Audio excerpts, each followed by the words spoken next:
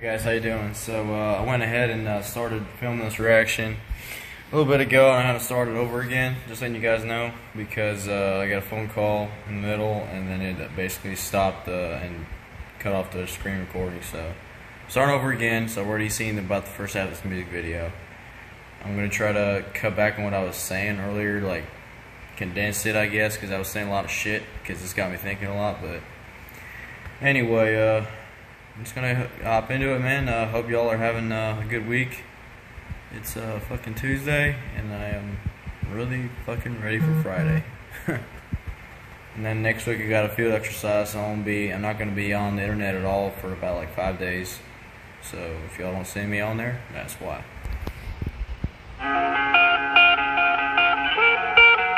But yeah, and Church said this is gonna be a tearjerker on his Instagram, so I guess we'll see about the video. And like I said, I've already seen about half of it, but we'll see.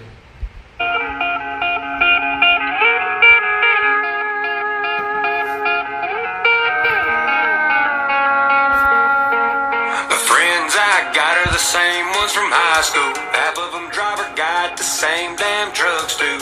CB hanging from the mirror, talking smack to truckers. Tired from driving roads, calling us little motherfuckers. Same cops in town since I was 15. Barefoot, walking all the way down Pond Creek. But the same ain't bad when you're where I'm from. Same shit, different day, at least you know everyone. The world turns forward.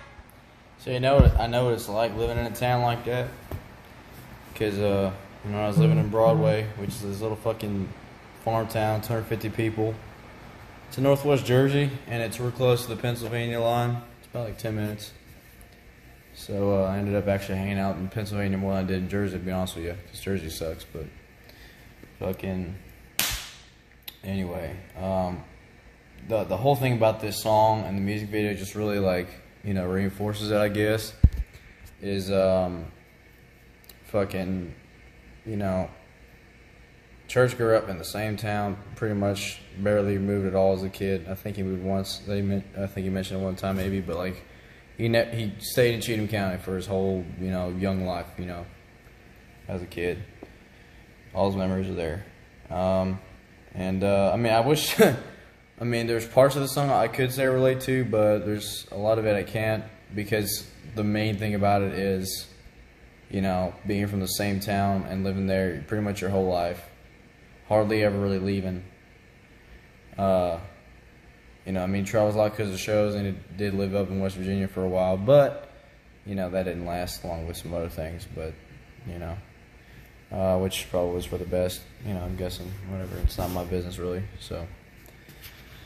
But, I just remember, like, him talking about coming back to Cheatham County, being like, man, this is where I'm from, this is where, I grew up, and I realized, like, this is where I'm supposed to be, And, I noticed that a lot with people who stay in the same town their whole life, and then they leave, to go to the big city and work these awesome jobs and have lots of excitement and, hustle bustle and whatever, because that's what they think that's what they think a good life is. And then they live it, and they get stressed out, and they, go through multiple marriages and divorces, and live a miserable life, and they realize that the true meaning of life has been passing them by, and they want to go back to their hometown because they think that that's where they're going to find the answers that they're looking for onto why their lives have sucked so bad. I know a lot of people like that. I guess a lot of people, they get to a certain age where they just want to go back to their hometown, where it's quiet and it's peaceful, or at least that's how they remember it, and just go back to it, It just calls you back, I guess, and Church feels that, Church knows where he belongs, Cheatham County has a place like that, Me, I mean. I'm not going to go through every single state, but I'll just tell you I've lived in, just to keep down a reasonable number, I did this figuring. I mean, technically, we only lived in, I guess you could say only 7 states, but, I mean, if you count the states that I moved back, if you count however many times I moved back to those 2 states, because I've lived in New York twice, and I've lived in Jersey twice. So the second time was for a very short time, but about a month or so, month and a half. But total from when I was born until and counting where I've been since I've been in the Army, as of January this year, it all told is 9 states, I believe. Yeah, 9 states, and I've been to a lot more, and driven around a lot, been on a lot of road trips and stuff. Nothing too crazy, but you know, definitely some pretty cool road trips and stuff, and been in a bunch of different states. So I know I've been to almost every state east of Mississippi except for Maine, Vermont, New Hampshire, although I've been right next to the Vermont line when I was up at Fort Ticonderoga, but I haven't been to Maine, Vermont, New Hampshire, Connecticut, Rhode Island, and I haven't been to South Carolina, Georgia, Alabama, Mississippi, Arkansas, I believe Arkansas is east of Mississippi, right? I think. Yeah. And I've been pretty much every other state, you know, the whole tri-state area, Virginia, West Virginia, Kentucky, Tennessee, all this, North Carolina, Florida, now, here, Louisiana, all the states, Maryland, everything, Delaware, all that. So, I've traveled a lot. Oklahoma, west of Mississippi, I've been to Oklahoma, Iowa, Minnesota, Illinois. Yeah, I've been around a lot, y'all. So, the point being, I've never really gotten to put down roots in anywhere much for too long before having to move. And I can't wait to get out of the military and just settle down somewhere, maybe somewhere between Nashville, I figure, and Knoxville, somewhere between. Because I kind of like East Tennessee a little more than West, because I really like the hills, because it's just beautiful. But, East Tennessee's, I don't know. Do got some liberals in Chattanooga and whatnot. I just don't want to be anywhere near any of that shit. But anyway, I'm just gonna keep rolling with the video. It's just this whole song just makes me like want to be able to put down roots and just experience that, because I've never really been able to, not fully,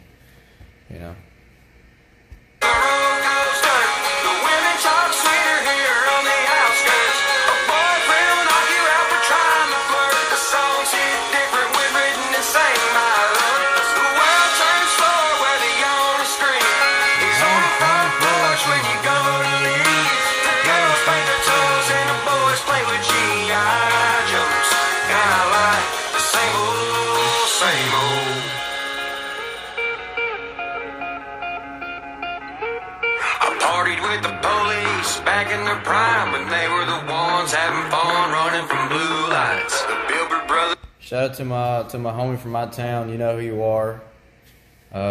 Big time stoner, but his life goal is to be a cop, and he's ready and willing to put down that stuff and go to police academy and be an officer of the law. So I respect him for it, and good luck with it, man. I'm not gonna say your name, but you know who you are if you watch this, man. Shout out to you. Yeah, man, it's like people don't realize that, cops are people too, some of them are bad people, yeah, but just like with anywhere else, there's good people and there's bad people. There's, both sides. They're humans, okay? I know, fucking mind-blowing, right? But, yeah, man, and not every cop gets out of bed in the morning thinking about how many people they want to, write a ticket or put in jail, man. So stop, putting them all in the same box. They don't belong there. They're just doing their jobs. Well, most of them. They're just trying to do their jobs.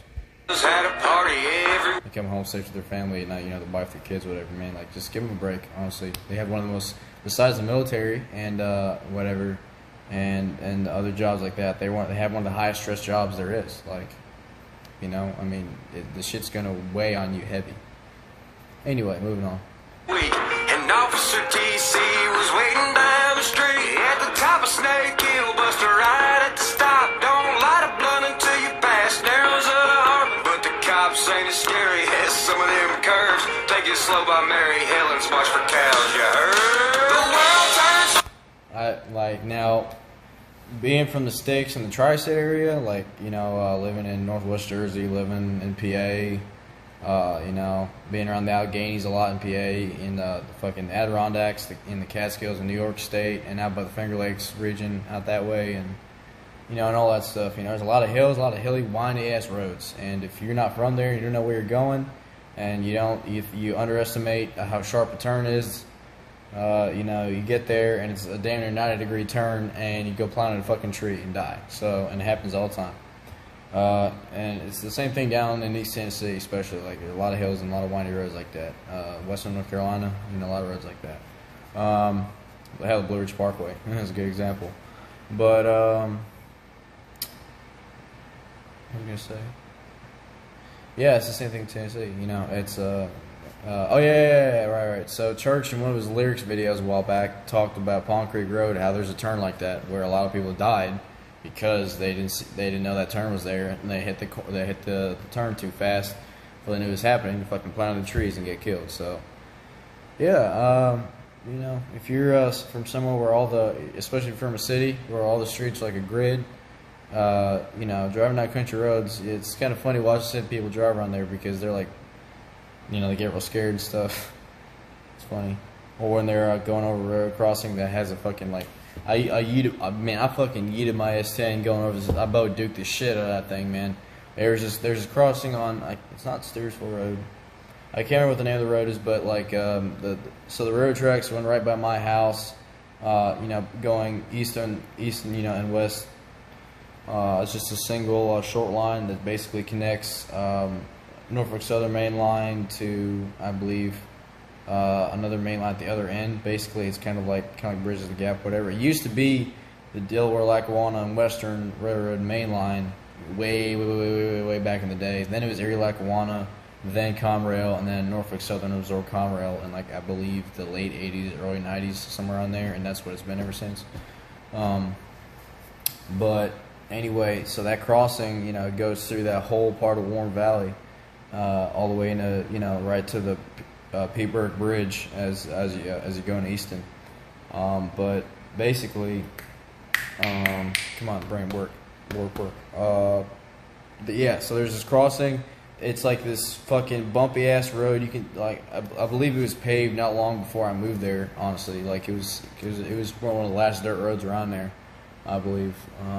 Because they paved them all now. The only dirt roads that are left in Warren County are pretty much private roads now. There's not really any public dirt roads left, other than the ones that go into parks and stuff. And even then, most of those are paved. But that crossing there on that road that connects Route 57 to, I believe it connects Route 57 to Stewartsville Road. It's got a really sharp incline going up, on both sides of it. So if you go too fast up on one side of it, you're gonna go flying, down the other side. And I knew that, so I fucking took my S10 and I gassed it. Then I braked a little bit right before I hit it, just so I didn't go completely fucking, lose my shit, whatever. So I went flying over the tracks. I was airborne for probably, like, my wheels were off the ground for about a good 15-20 feet, which it's not a lot. It doesn't sound like a lot, but man, when you come down, it seems like a lot. And apparently, I was this close from completely fucking shitting out on the ground and having all my ball joints break on me. But miracle that it was just enough for me to get home and then eventually find out that my ball joints were fucked, and I went and got that fixed. It was expensive, but yeah. And my outer tie rods, I believe my front outer tie rods too. Yeah, there was a bunch of shit that I got fucked up, but it was fun though. I bo-duked the shit out of it. There's a lot of roads like that in the country, man. It's the same thing. Anywhere it sells. Anyway, keep going. Oh yeah, and think about the girls paint their toes and the boys playing with GI Joes. I'm gonna talk about that later. I'm gonna let some more of the song play.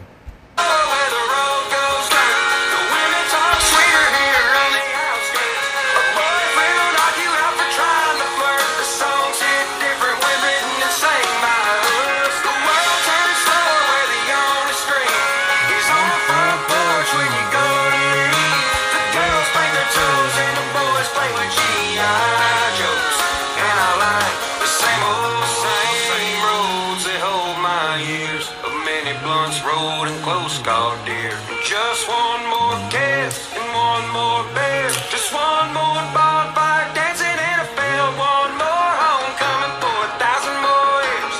1,000 more coors like cans and a fit.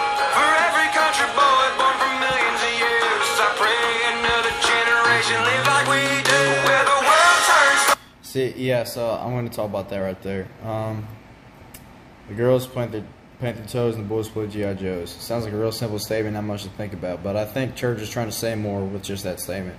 I think what he's trying to say is, fucking, we live in a society now where everything that used to be considered normal and healthy and right is now wrong, patriarchal, misogynist, so on and so forth, when it has nothing to do with any of that. It's just the traditional views of men and women. It has nothing to do with men being better or whatever, or none of that bullshit, brother. None of this is about sexism. None of this is about any of that stuff, man. It's like God made girls a certain way, God made boys a certain way. You know, we are the way we are for a reason, and that's okay. You know? And now, you know, we got these fucking 40-year-old man-childs wearing wigs and, you know, getting tits sewed on them and shit and wearing dresses and all kinds of weird shit, and drag queens and stuff, you know, reading books for kids at the library and stuff. All this weird shit going on, man. And little fucking kids, not even in grade school yet, getting exposed to gender theory and critical race theory and all this fucking stuff, man. And it's fucked up, you know? Like, kids don't need to be exposed to that shit. Anyway, I'm gonna keep going, man. But like, you think about it, that little statement there has so much more meaning. And I hope another generation of kids lives like we did. You know, my brother, you know, being in his mid to late 30s, he's kind of the last generation of kids, well, to grow up completely without technology. Church was already in his probably mid-teens when, you know, when iPhones were becoming a thing and whatnot. Like he was already, you know, he was still a kid, but, you know, when he was a little kid, that shit wasn't around because he was born in 91, so he was 10 when I was born. See, me personally, I grew up without a lot of technology. I didn't have a phone until I was 18. I didn't have any of that stuff. Like, I didn't have a PS4, nothing like that. No Wii, nothing. Didn't have none of that shit. Had to find my own fun pretty much and do it, you know, figure out what I wanted to do to have fun, right? So I learned how to do that and be like that, you know what I mean? And be spontaneous, come up with shit, you know, work on something or fucking go out, you know, walk around the woods and, you know, stalk deer just for fun. You know, whatever shit like that. Just walk down the railroad tracks and just go and walk and just walk and walk. Or go over to my buddy's farm and just talk to his cows and shit, yeah. You know, I mean, yeah, I was kind of been a loner, I guess, you know, like doing my own thing. And I didn't have, you know, a screen in front of my face all the time. So, you know, I learned how to be happy without one. And I'm grateful for that, but it was kind of weird growing up being surrounded by all these kids that have all the technology and all this stuff and not having that in my home, at least not available to me, really. So, yeah. That's how I grew up. But, you know, like I'm one of the very few people in my generation, very few people in my generation in America that grew up like that. And it's been different, you know, and it taught me a lot. You know, I didn't understand it, and I hated it when I was younger, and now I'm starting to understand why. And I'm honestly kind of grateful for it because I learned how to be more creative, more productive, a harder worker, I think, too. Just more motivated by not having that stuff around. But anyway, keep going.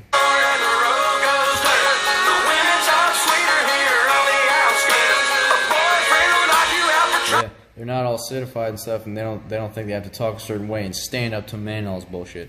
They're just girls being girls, just enjoying being girls, because there's nothing wrong with that. It's fine. It's normal. You know, and they don't have to put on airs and pretend to be somebody they're not and all this other shit and keep up appearances. They're just them.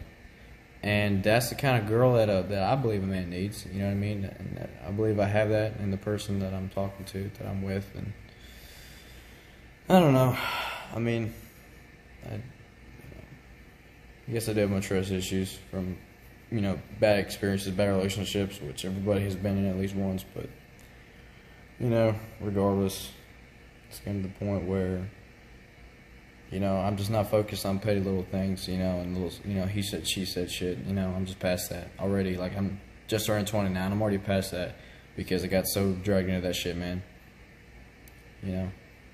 Women talk sweeter here on the outskirts. It's true, man. It's true. They do. They really do.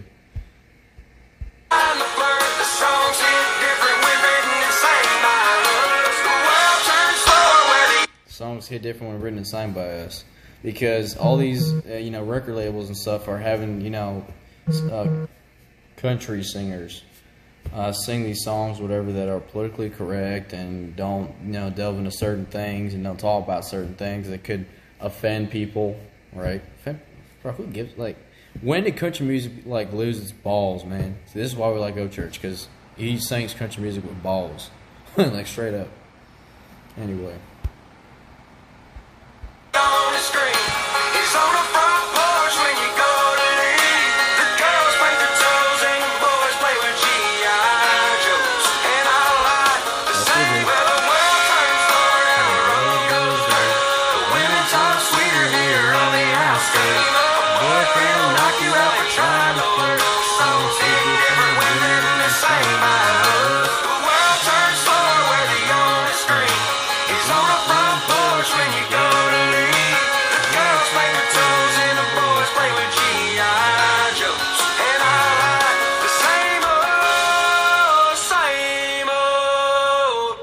There's an older red car, like a 60s car in there, maybe a muscle car or something, and I don't know, the tail end of it looked like a 64 Plymouth Belvedere, kind of like Richard Petty, one of his stock cars back in the 60s had a 64 Belvedere body. If somebody can recognize that car and confirm that for me, I want to know, because that's one of my favorite cars. I love that car body. It's freaking gorgeous. Anyway, awesome song, man. And some people, a lot of people who grew up in a small town don't really appreciate what they have. Never leaving, just staying in the same place all their childhood. A lot of people don't appreciate the value of that until much later in life. So for all y'all that know what that's like, treasure, man. Coming from somebody who didn't have that growing up, treasure that shit, appreciate it, respect it. You might not realize it, but it's an opportunity that some people would kill for. Good song, man. Good music video, as always. Thomas Hunter, and Be Loose and everybody, always putting together awesome stuff. Good work. Thanks for watching, guys. Like, comment, subscribe. Tell me what y'all think. I know my videos suck and I go on these long ass rants, but hey, it's my channel, and I'm not that worried about viewers, really. If you like it and you watch it, great. And if not, there's lots of other channels to watch. This is me. Anyway, let's respect the church as well. Creek Squad, man. Showing love. Y'all have a good day.